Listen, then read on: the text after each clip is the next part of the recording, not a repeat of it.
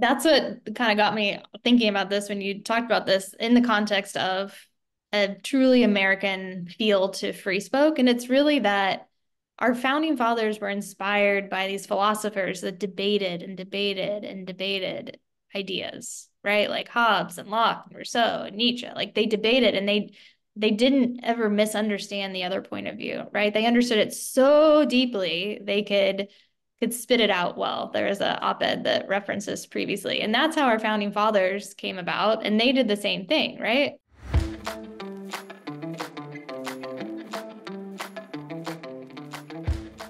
Hello, culminators. Thank you for joining me once again in the search for truth. Well, no. I mean, of course, we're all searching for truth, but that's not really the theme of the podcast. Sometimes we just have some laughs, right? But truth is important and searching is important. And if there's one thing I think just about everybody knows by now, it's that if you're searching for the truth, Google isn't the place to look for it. We're going to talk today with Kristin Jackson, one of those generic white people's names. Very true. Like Coleman. We're going to speak today to Kristin Jackson, who is part of the team. I don't know, maybe she did the whole thing in her basement, but she is the face and brand person, spokesman of another search engine that is going to solve our problem. It's called Freespoke, because the world needs an honest search engine. And you got to like that nice, clean look. And gee, anonymously, here there are suggestions. Okay, that's, I guess the algorithm spits those out. And of course, the best way to always check if a search engine is good is how does it deliver results when you search yourself? This is a pretty good hit because there are a couple of other people with my name claiming to be lawyers who are also lawyers. I like this outcome. Okay, but how about, let's face it, how do I make a living? On the looks, right? Okay, image search, pretty good. And you know what else? Yeah, I mean, listen, Ronald Coleman, you're never going to get only white people, folks. It just doesn't work that way. But very quick, smooth. I like the presentation.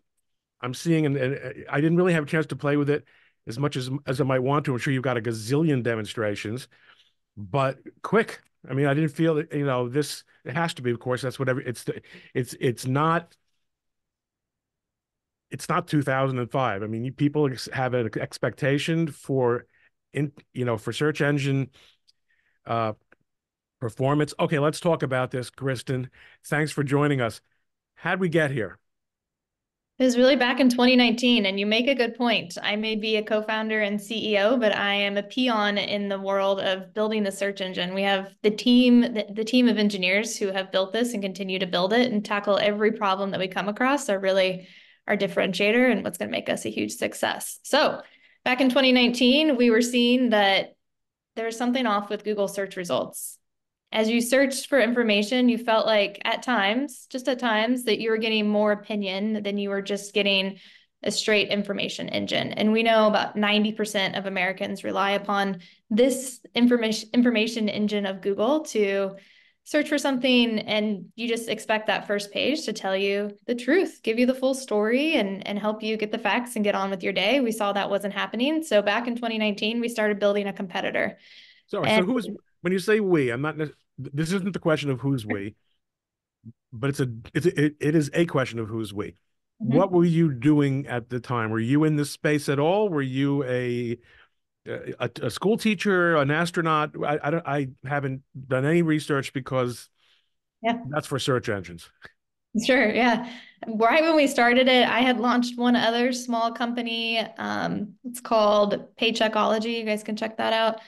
But I had not launched a previous company. I had worked on the Hill. I was a staff director of the Western Hemisphere Subcommittee, House Foreign Affairs Committee. So I had run a committee where you're kind of spending your day saying, what problem are we trying to solve? What resources can we bring together to solve it?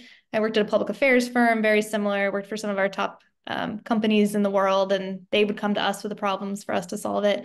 So I had done those various things in my background. I graduated from Georgetown with my master's. I had studied political science, international law, philosophy, throughout my background. And I had part of my career, I had worked in Venezuela and I was executing US government grants in Venezuela. And it really is just an opportunity, having studied that background, understanding what our founding fathers had in mind when they put this American experiment, this unique experiment into place that America is still living out today. And you get to see what happens when you don't have that great debate of ideas and democratic principles in place in a place like Venezuela where crime was out of control. This was back in like 2010.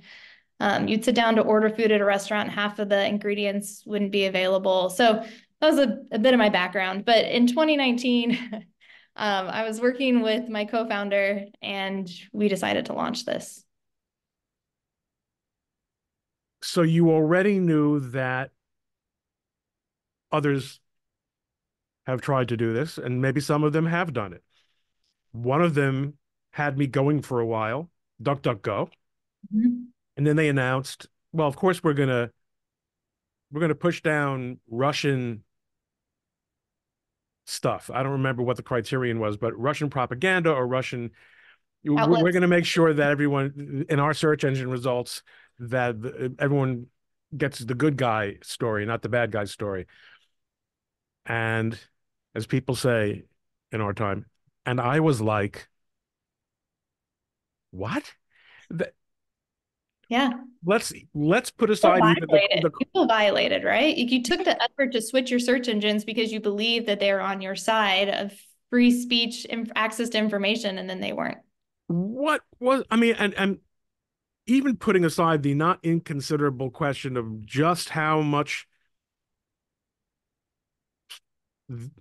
sharing is available for propaganda in that particular dispute, uh, as between the two sides. Yeah, completely like that. I thought was the business plan over there, and I'm not asking you to trash the competition, but obviously you knew that that had happened. Sure. And it's factual. So DuckDuckGo built a very successful business model of adding privacy elements onto more or less a Microsoft Bing search engine. Right. So they have some other APIs that they bring in to enhance their search results, but it is mainly a Microsoft Bing search engine. And so they didn't have control. What happened at that time is Russia invaded Ukraine. Microsoft made a decision to block Sputnik in Russia Today because they didn't want that propaganda propagating. And so they blocked it, and DuckDuckGo was along for the ride. And people didn't realize that. And DuckDuckGo really wasn't honest because later in 2022, it became public that your data was being shared with Microsoft. And that was another realization and violation of what they had said to their following.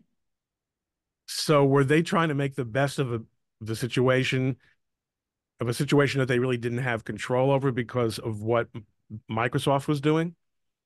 And Microsoft has become a massively woke company in the last 10 years. I mean, the culture there has just gone kind of the way of all the other tech startup companies.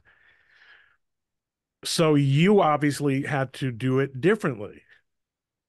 We committed to the principles up front, right? DuckDuckGo committed, just to give them some credit. They committed to privacy up front. There was such a hungry audience that was looking for that access to all the information and the full story that people gave DuckDuckGo that credit. I don't think they advertised on that as much as their early ads said, "What are you searching for late at night? You don't want to tell us? We don't want to know. Search privately with DuckDuckGo," which honestly, they did a great job getting porn searchers as their early adopter market. And then they grew from there. And there's a lot of people who weren't using it for that, who just don't trust the government. So definitely a wide audience. But that advertisement into sports talk radio late at night was getting a very distinct user Oh, group. really? And in Yeah. fact, your About Us uh, makes a point of saying, since you mention it, Mhm. very, very interesting. Let me do the screenshot on there to get the full visual drama. We support freedom for every person, which is why we're porn free. Porn free. I'm looking forward to getting your free speech thoughts on this. But yes, we are proudly porn free. It is so the interesting about thing about me and my free speech thoughts is that I've got a pretty big problem with pornography being treated as free speech, much more of a problem than the Supreme Court has, or many of my free speech friends. But of course, your search engine, you're not holding yourself necessarily to the First Amendment standard. On the other hand, you have it.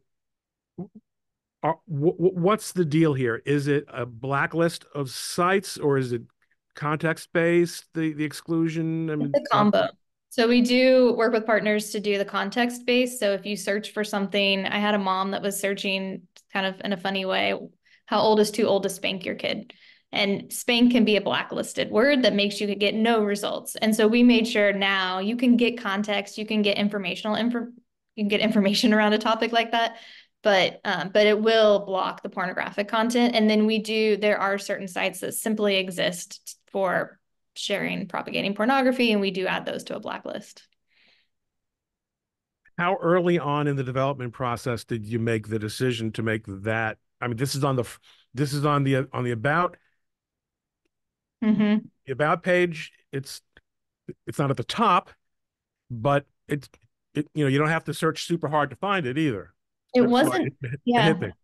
it was not the mission that we started out when we knew that there was a market to build the search engine for. It was really the neutral, show all viewpoints, and a private. So those two things were out of the gate.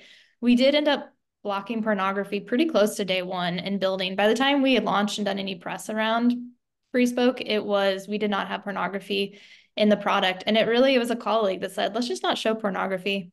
And I'm a little bit more libertarian myself. And so not knowing this space, I was thinking, I see a room for maybe churches or communities or parents to talk about this space, but is it the space for private companies? I don't, it took me a little bit to do my research and understand that a large percentage of these women are not choosing this, that pornography is the third most common form of sex trafficking. And that's according to data from the National Human Trafficking Hotline. So an analysis of that straight data. So once I realized that, wow, I kind of just went with my colleague and said, okay, we'll block it for now. Like we can decide as we go, as we build, as we launch. And then we became knowledgeable in this space. We can get into the Pornhub documentary that's streaming on Netflix and that the New York Times wrote a scathing analysis of and noted that a direct statement in that New York Times piece that Google's business model supports the business model of child molesters. And at that point, we decided we cannot be a part of this problem. We are going to be part of the solution. Was the Times review scathing with respect to Pornhub or with respect to the documentary? It was scathing of Pornhub, and it helped Yeah, lead to the path that got credit card processors from right. processing for Pornhub. But in the statement, it was scathing for Google, and it This acknowledged. is but this is a super difficult. I mean, like, sure, this is what somebody out there obviously thought what Ukraine was like, black and white issue, and probably a majority of people. I mean, look, you don't have to serve all the people either, but let's say most people probably do agree that if they knew what you have described about the pornography industry, it's a black and white issue. But now we've admitted to value judgments have entered the chat, right? And now what's going to be the next one? Mm. I'm sure, is that,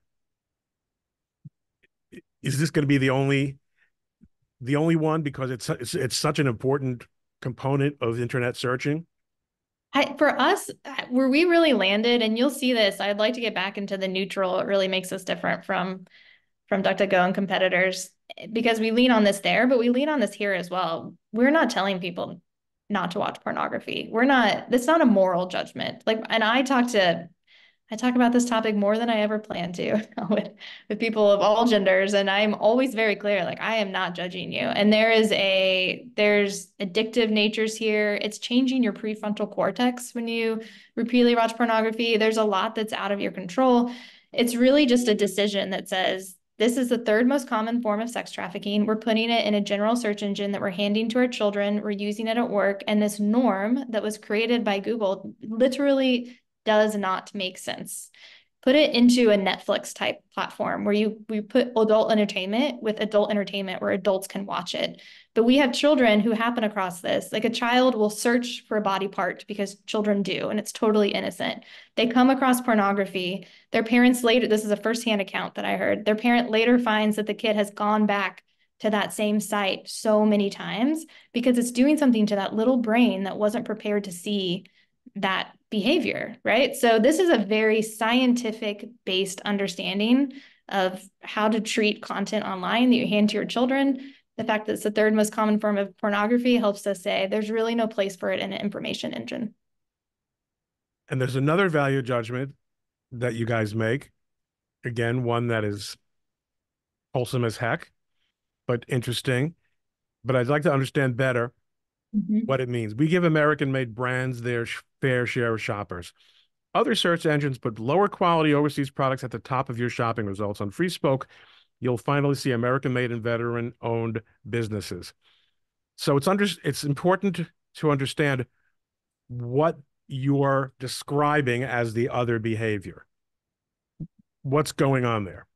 So the other behavior we would point to is you search t-shirts or fans or, I'm just thinking products that you would search in Google or Amazon, and you are flooded with a lot of cheap products, which is oftentimes people are looking for affordable at the top of your search results. And it's very difficult to find local smaller businesses that are supporting local supply chains.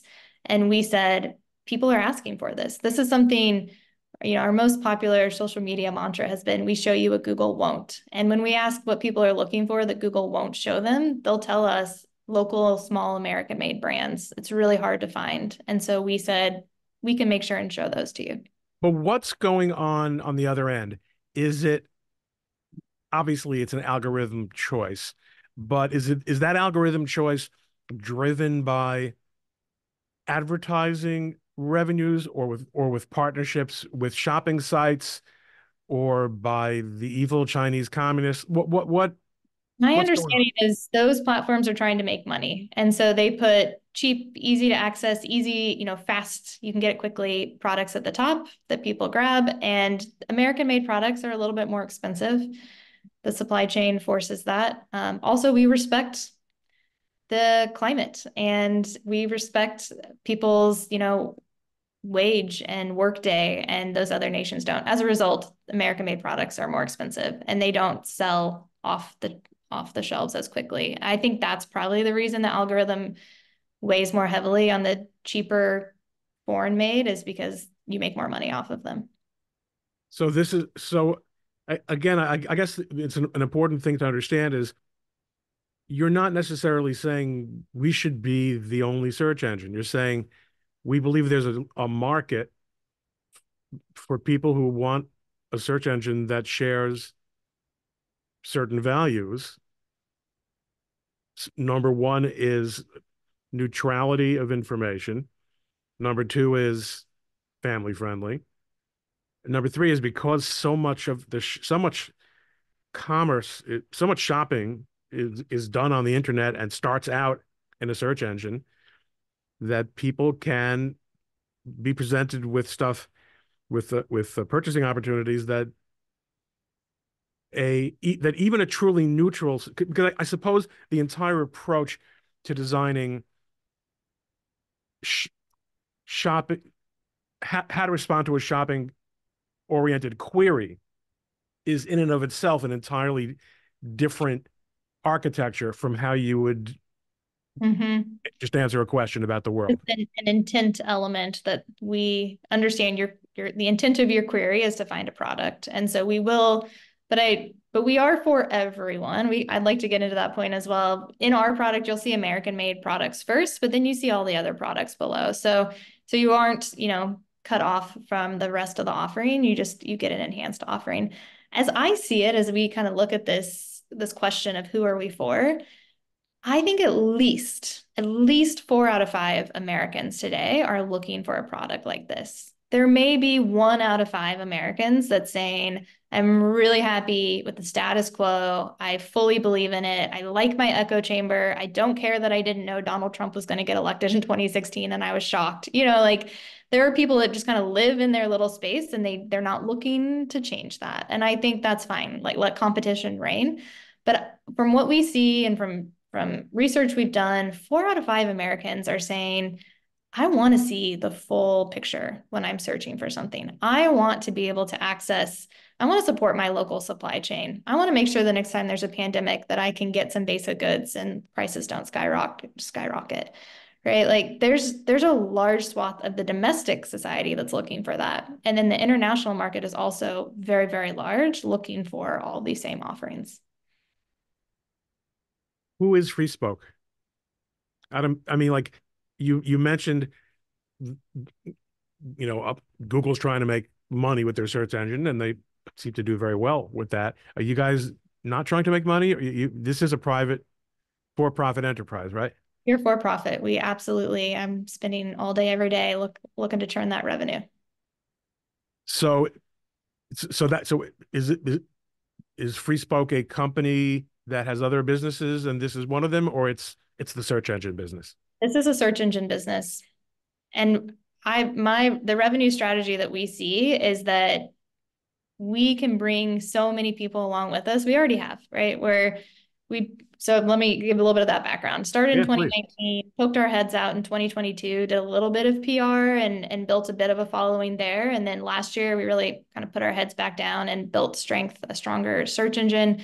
And this March 2024 has really been our launch year, right? It's time to get out there. It's time to make sure people know this product is here. It's fully operational and you can use it.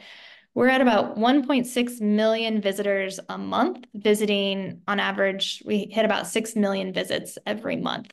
So there's initial group of people saying, this is a solution. If you see on people talking about it on Twitter, people are talking about it on TikTok. We can talk about that, Bill, as well. They're saying, hey, I'm searching for this topic and I'm not seeing it in Google. I use Freespoke. Like when I search on this topic, I use Freespoke. People are using it as a search engine where they feel better What are informed. examples of where people are coming up literally empty on Google? It's a lot of like certain sources that they're looking for. For example, your Russia Today art example, we label Russia Today pro-Russia, so it's clear to somebody who doesn't know that it is Russian propaganda, but you're allowed to see it and see what Russia is propagating, so you're better informed. A lot of the like alternative medicine type audience is interested in a search engine that shows all viewpoints and doesn't exert an opinion up front before you can kind of get to the sources you're looking for. We label independent sources as well. The labeling is really important because it allows us to put it into the algorithm and make sure when we're surfacing content based on recency and relevancy, that we're also surfacing an array of viewpoints. Yeah, I'm just looking at your news. Okay, so I clicked on your on. I'll let the viewers follow my path here. So here we go. I started out here and I went to news. So okay, let's just go to story number one. And there's the pitch for the download, and that's fine. So now here are different squibs from different articles, and you are making the call. Someone at Freespoke is deciding that this is a middle of the road source, left wing, right wing. So, and is it a coincidence that the order is like this? First, I get a middle, and then one each from right and left. In this format, it'll always show middle, left, right, correct. And let me jump in because we did not want to be the true sayers of what was labeled left, middle, and right. So we have used the methodologies of All Sides Media, Ad Fontes Media, and Media Bias Fact Check. Those are 3 separate, distinct organizations that label media bias on a chart. And so we use those charts to get, an agreed upon label generalized for those labels. And so that's going to be your soft spot on second guessing, I suppose, when someone says, "How can you?" I mean, look, we know that there are people who will say anything, but And nobody likes to be labeled, which I'm sympathetic to, right? But it's a service to people who I always use my mom in Missouri, right? Like she's not living in Washington, D.C. or New York and able to decipher at all times what these different sources are. So you showed a news headline, you click to a story page, you can scroll through the news feed and you'll see a headline with all the different content left, right, and middle. Or if you search a news related topic, you're going to see a search result that has the content labeled that's news related. And so it helps that very normal average, the majority of consumers really have a better understanding out of the gate. I'm just going to take. I took another story. This is the Fani Willis. Georgia judge allows Trump to appeal Fani Willis disqualification ruling. So as presented, I'm going to made it a little okay. So the Hill middle, MSNBC left, Fox News right. That's two hits in a row where left comes before right. I think we can handle that. Uh, ABC News left, The Hill middle, Washington Examiner right, Daily Beast left. That's fair. Yahoo News middle, Daily Mail right. I'm not holding you responsible for any of these. That's a just good. I'm experiencing it together with I people. support that. Yeah. Uh, So if you click back on the torch on the upper left and just scroll down, just scroll down. So here's where you can see a title, left, middle, right, right, middle, left. We make sure in this section there's always one of each, but it's not in any distinct order. So that oh, is it. how did you know? How did you know that this one was going to be It's right, middle, left? I hot mean, news. that the right was going to be first on this one. I know. It came to my saving grace. Um, but you'll see as you scroll down, because what we learned is particularly on mobile, you'll only see that first card oftentimes. You have to scroll, and we didn't want people to think you're just getting right or just getting left. So we mix those up. We make sure there's always one of each. These are stories that the censored stories section for people listening and not watching us. The censored story section is a section that highlights content that isn't getting that full left, right, middle coverage. So these are Wow. stories related to free speech, suppressed, somebody being suppressed or banned or big tech overreach, but that isn't getting that full coverage. And so those stories go here. Wait, but this story says banned. Alabama lawmakers passed legislation that bans state funding of DEI. I So it's, think reading yeah, that, I would think that the story was banned. that somebody got banned or the story was banned. So, This, okay, so a machine is making these decisions and it kind of gets wrong there, I guess, huh? Well, This no, is this is purposeful, and the feedback is helpful. But it's a moment. What's going to be interesting as you look back over the years is this is a moment in time where this is something that's getting banned, right? Somebody banned state funding for something. That's interesting. You can agree or disagree with that, right?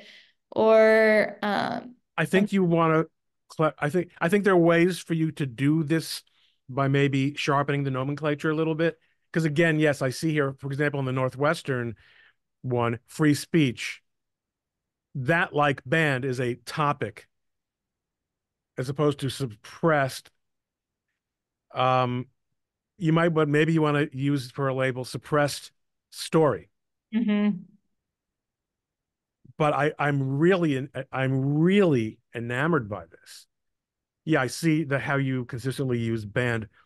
This is really cool. You have, I mean, the, everyone's gonna guess. There's gonna always be second guessing, and you're still by and large looking at main things of mainstream ish interest, not some of the obviously there's always going to be freaky stuff that people are going to complain about and why can't I get Protocol of the Elders of Zion, fine, but this just the whole idea that you're even taking this approach is really refreshing. And um so a point that I've made many times about the Elon Musk acquisition of Twitter, which became X, of course, is that by it's not perfect. There are things that don't add up. There's still shadow ban, et cetera, et cetera. Insert fetch here. But by opening things up in the way that he has on Twitter, he has put free speech pressure on every single platform. Mm. Do you think this will have the same result on other search engines? It was something we said from the beginning, and I'm very committed to monetizing and growing Freespoke, but there is a benefit of getting the other big tech companies that have such reach into your life to understand that they need to change course. If they start, realizing that every person should be free and their business model should not protect child molesters, like that's one thing. If they also, to your point, feel the pressure that, wow, we're losing people because they want all the viewpoints. They want us to stop telling them that this is the answer and they have to use these sources and suppress the others. They really want to be able to see everything for themselves. I think it could be pressure. Really, though, what we're seeing is there's a philosophical divide. I really like how Eisenhower says it, where he said he gave a commencement speech and he said, "Don't think that you're going to censor an idea by censoring the fact that it ever existed." And he started by saying, don't join the book burners. And what we all know from a history is that when you ban something, you push it into the black market where it thrives. And so there's a bit of that, I think Google's trying to come from a good spot where they're saying, no, humanity, you need to follow this path to be happy and healthy, and we're just going to force you along the path.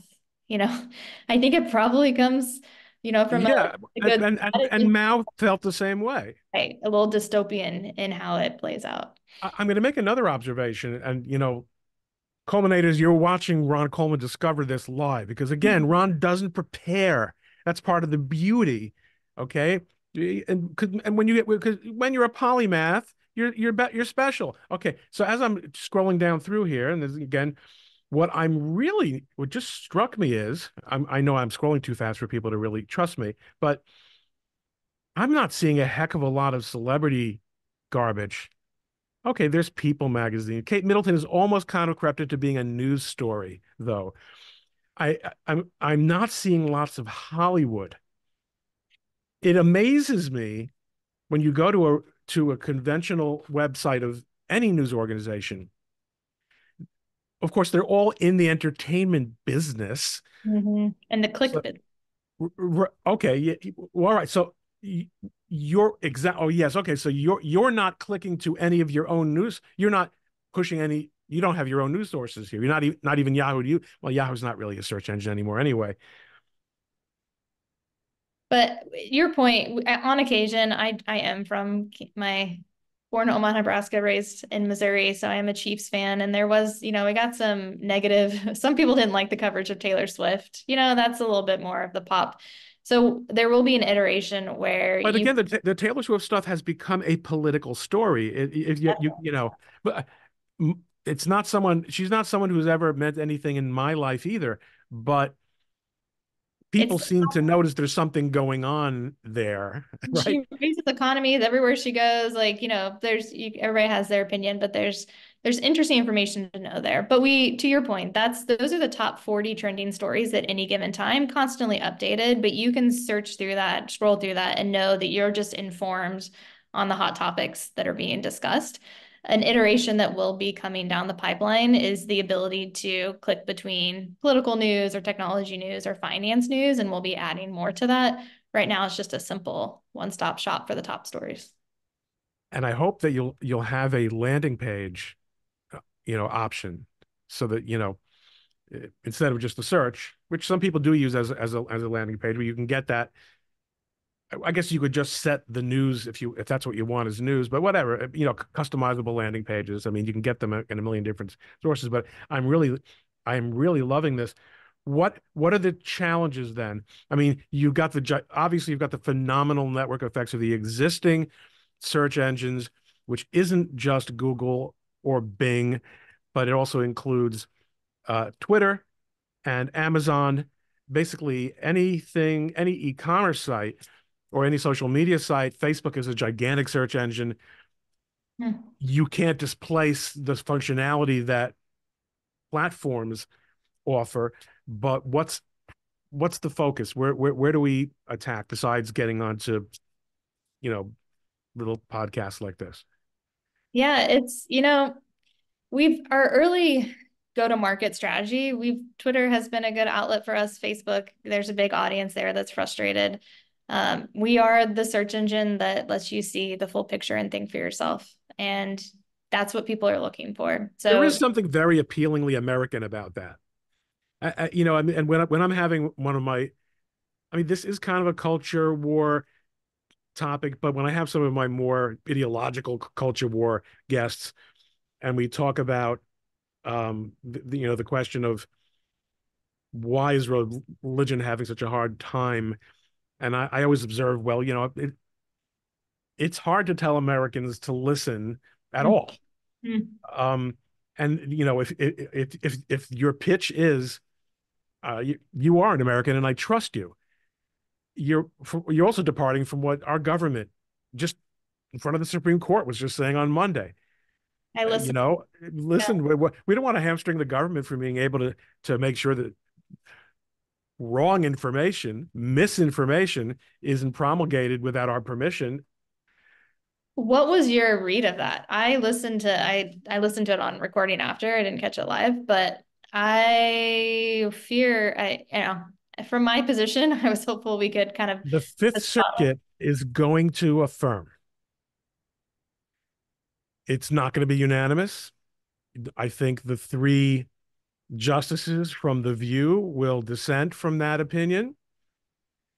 They are absolutely in the tank for government control of information and of the concept that government speech is some kind of important value that is more than merely incidental to the act of governing.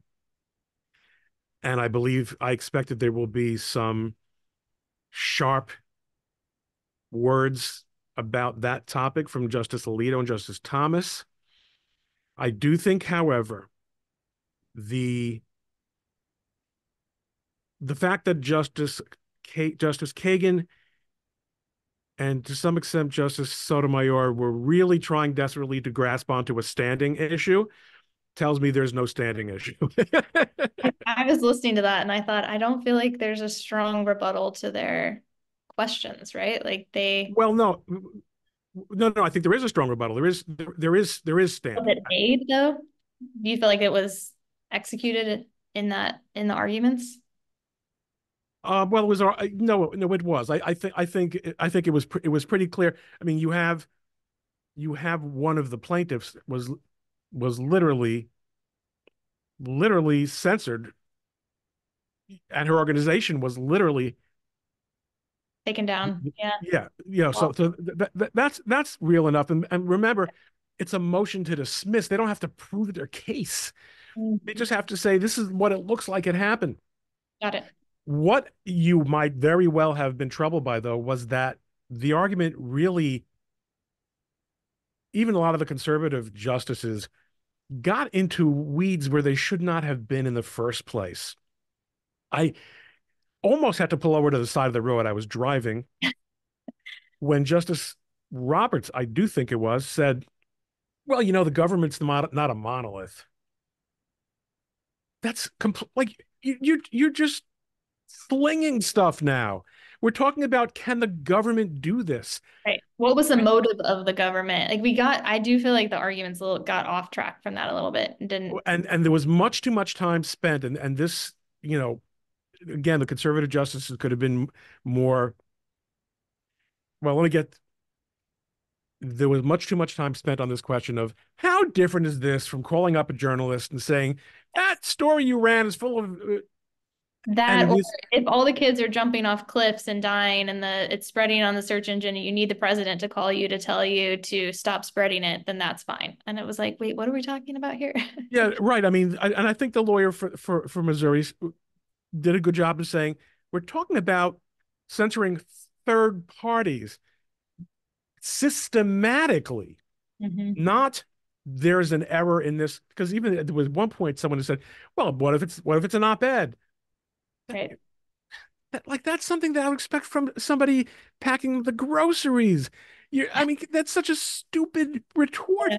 It didn't feel like the intellectual debate that I was expecting. But so here's the saving grace. It is very often the case that what you heard has very little to do about what will be decided. Okay. They didn't take this case to reverse it. No, I don't think so. Because the Supreme Court isn't really that troubled by circuit splits. And plenty of other circuit courts, especially the Ninth, have been really, really cool with corporate censorship. No matter how much government involvement there is, they took this case because they want to say something. Will they say what we would really like them to say to the full extent? I doubt that. Will what's it? Another interesting point is that Justice Thomas had suggested a few years ago in a concurrence that it hasn't the time come for us to look at these as public forums. Uh, and that was even Alito shooed that away. He didn't want he wanted no part of it. And I think, well, first of all, probably wasn't briefed that way. Um, and that seems to be a red line that nobody wants to cross. But at the end of the day, well, first of all, the the lack of familiarity with the facts on the part of many of the justices was distressing. And that's what kind of got me thinking about this when you talked about this in the context of a truly American feel to Freespoke. And it's really that our founding fathers were inspired by these philosophers that debated and debated and debated ideas, right? Like Hobbes and Locke and Rousseau and Nietzsche. Like they debated and they didn't ever misunderstand the other point of view, right? They understood it so deeply they could spit it out well. There is an op-ed that references previously. And that's how our founding fathers came about. And they did the same thing, right? And then when Justice Scalia passed away, NPR interviewed Ruth Bader Ginsburg, Justice Ginsburg, and she said, we were best buds. And the times when I would read his briefs before I had written my opinion, every once in a while I have to go back and rewrite my opinion, not because I was going to agree with him, right? Like they're diametrically opposed in their But way to solve problems. he nailed me on this point, and I He can't say nailed it. And now I have to work harder. And my argument's even stronger as a result. And you know who benefits from that? The American people who are right. subject to the laws and the regulations and the standings that come out of these cases. And it's very, very problematic that there was so much apparent tolerance for the idea that the government is going to decide not only forget about opinions, but that so-called misinformation, which I'm going to share with you something that many of my other podcast guests have heard before. Misinformation is not a real thing. It is a newly coined word taken from the word disinformation, which is an affirmative propaganda technique. You can be misinformed about something. So they have back mutated this word of misinformation so that you're not accusing someone of necessarily being a commie dupe, but you are suggesting that they are purposely promulgating False stuff fact. that they're misinformed about. Got it. The government, and I just wish at some point during that oral argument, someone had said, but the government is wrong about a lot of things, including a lot of the things that were the subject of this COVID-19 uh, censorship. Right. Maybe it will come up in the course of the opinion. I do think this is going to be an affirmance. They might very well toy with the breadth of the injunction. There is some vague language in there. They might remand to the Fifth Circuit to be more precise in its restrictions. They may decide not to include. Well, listen, there are a lot of possibilities, but it's very. It was a great exercise And you're right, in my profession, the way we prepare for argument is by reading the other side's briefs. Deeply And knowing what the attacks from the other side or the beliefs from the other side are going to be. right, and if it's an important argument, you do a moot court, and and there has been a major decline in the entire educational concept of understanding. We went from tolerance. Let's understand what it's like to be X or Y or Z. Though that's cool. That serves the value you and I are discussing. To we will not listen to intolerant views. To we will not listen to any view but the view we asked you at once to be tolerant of. Now it's the dominant and the only view. We're going the search engine that 90% of Americans use aren't going to show you the point of view that we disagree with. So is Google vulnerable business wise in terms of the search engine?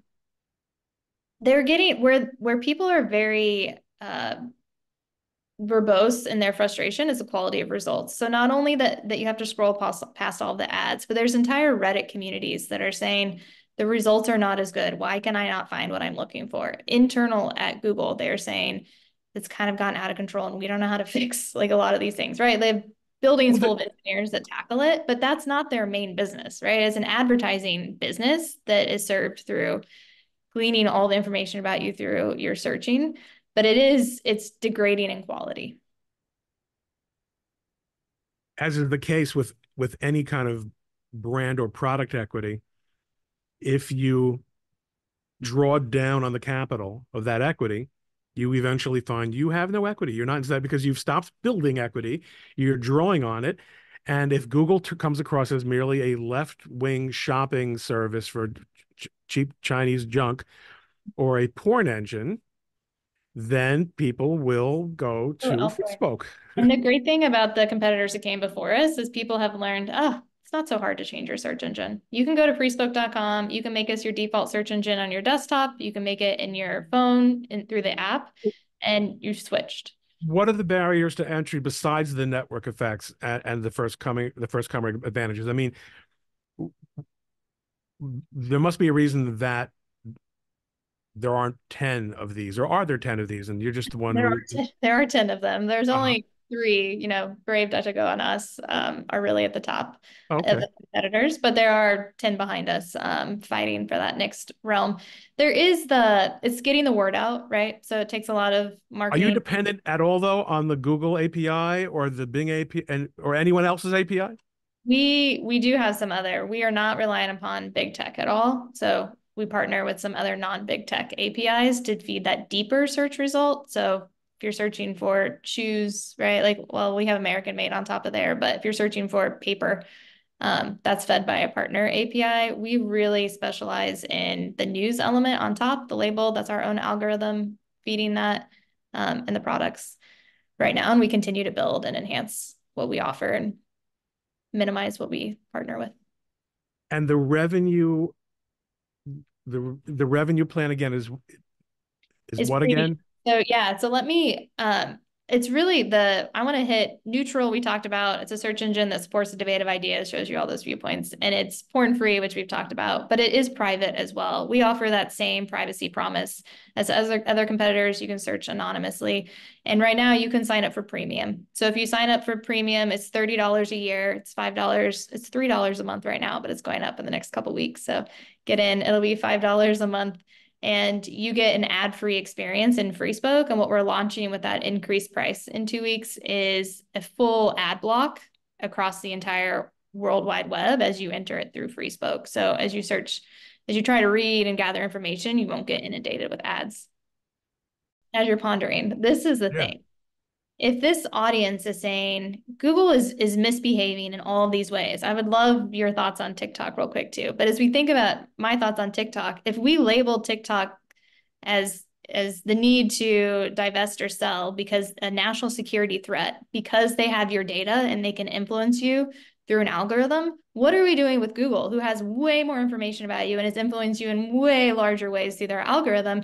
And if they know every single thing about you and they knit together profiles about you from everything they gather and they make money off that, and they're only generating It's studied about 60 to $100 a year. It's like a one measure, like $66 a year is made off of you from all of that data through Google. They just make all that money because they have so many people. Would you not pay $30 a year to a competitor to take that down, to take them out, to support David taking out the This Goliath? is a sales pitch, folks. This is a sales pitch, but it's a good one. But it's a good one. It's sincere. It's a I, question. but it's a very good. I mean, I have been astonished at at the protectia that Google has on Capitol Hill. Yeah, I see That that. there is really no. It's not going to be until the disaster happens, if it's not too late, Right. that any action will be taken. That they have so much private information that's so okay. But Ron, 20 minutes ago, you were screaming into the camera, the government's wrong. The government's wrong. Okay. But I'm not an anarchist and I'm not even a libertarian. I'm saying the government should not be deciding what information. Is there such a thing as regulation? Yes, there is. If you want to have no regulation at all, then let there be no regulation at all. But if there's going to be regulation, you've got to look to the sectors and the industries and the businesses that have the greatest effect on X. You want to say X is the economy, you want to say X is national security, whatever it is.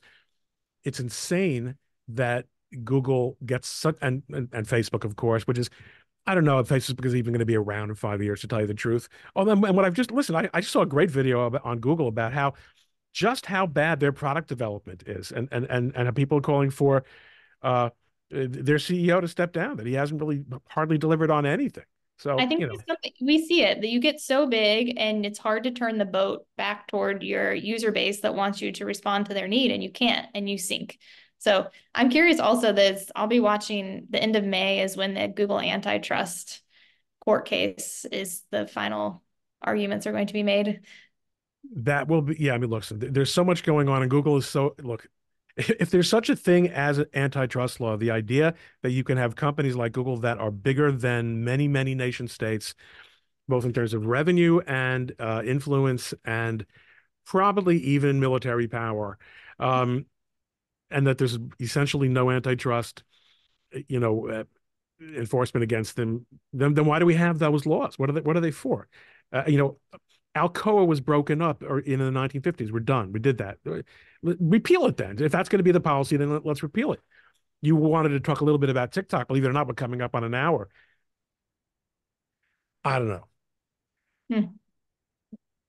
If there's really, I mean, I read an explainer that said that the data that TikTok collects isn't all that much different from the data that Verizon collects, and that most other stuff on your app, on your phone It's just collects. to make more money and target you more effectively. So you get the video you want, so you spend more time, so they make more money.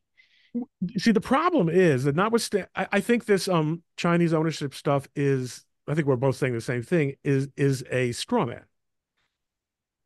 What the objection on the part of many people is it's melting our culture, it's ruining people's brains. It's okay, so you have a content-based suggestion. Yeah. That's not what Congress is for. Yeah. Okay. Now, I mean, no, listen, Congress Good point. does have an interest.